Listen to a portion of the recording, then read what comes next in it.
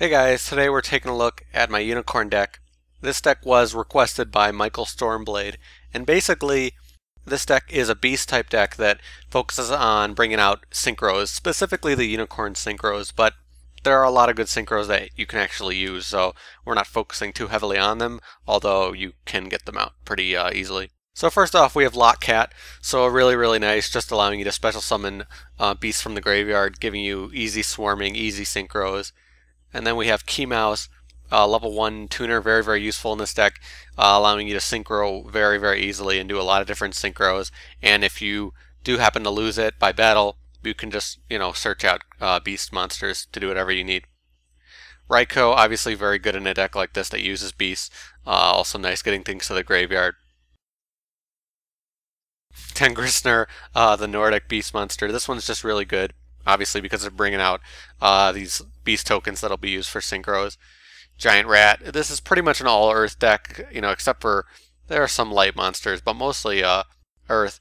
So Giant Rat will allow you to bring out whatever you currently need. Super Nimble Mega Hamster, also really good for this type of deck, special summoning a beast type monster, especially because it goes in face down defense, which is nice for cards like Ryko. Chain Dog, also very nice, allowing you to have some swarming in addition to whatever you're already doing when you have a good field situation, so can lead to some very powerful plays.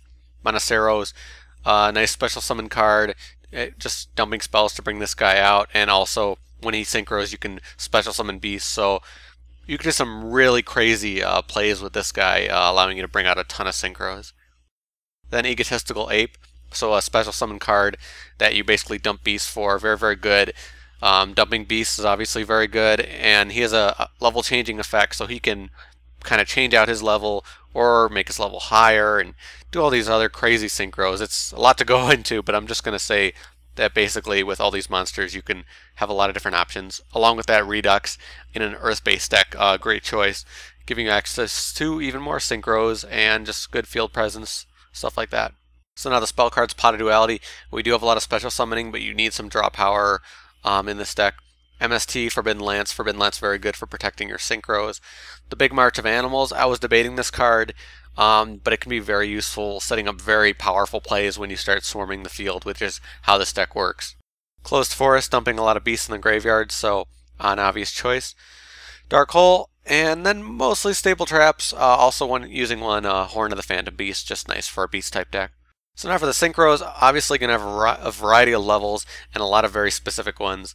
So Mistbird, Armory Arm, Catastor, Naturia Beast, obviously for this type of deck. Thunder Unicorn, obviously it's a unicorn deck.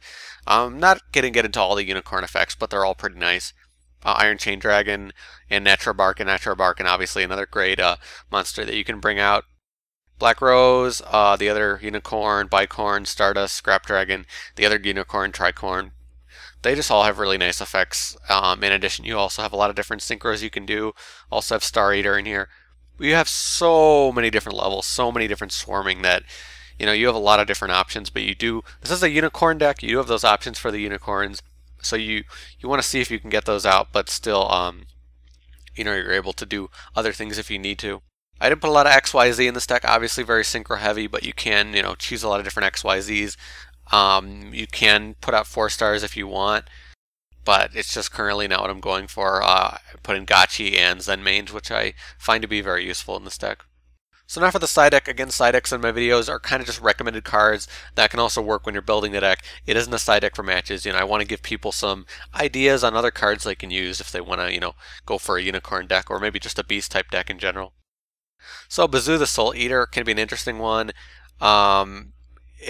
It can lead to some very powerful plays, but the problem is that you really don't want to dump things from the graveyard. But there are some combos you can do with it with some other things I might go into. Bicorn Ream, just an interesting 4-star that you can use to mill your opponent, which could be annoying. Elefoon's an interesting one, just allowing you to get your banished cards back.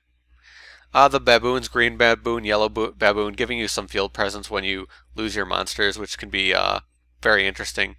Nimble Manga, a lot of the Nimble cards can also be really useful for this deck.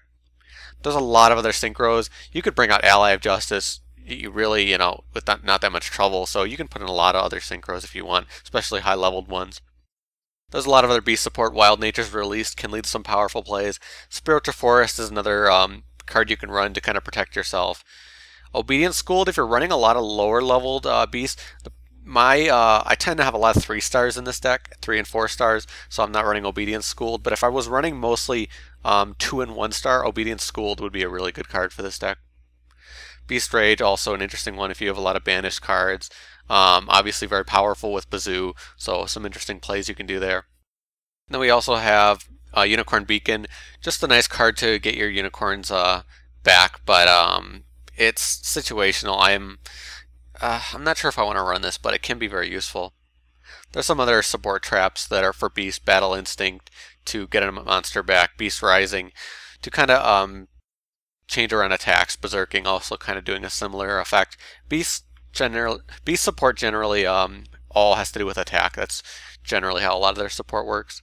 So that's my Unicorn deck. Very fun to play. Again, you know, it's called a Unicorn deck, but there isn't that much Unicorn support, so it's more like a Beast Synchro Swarm deck. Still very fun to play, still very interesting. A lot of really interesting plays. You could lead to some very crazy field presence with the right hand combo. But if you guys have your own Unicorn decks, post below, let me know in the comments, talk about what cards you use, and make suggestions for me. But that is it for me. Thank you guys for watching. I'll see you later.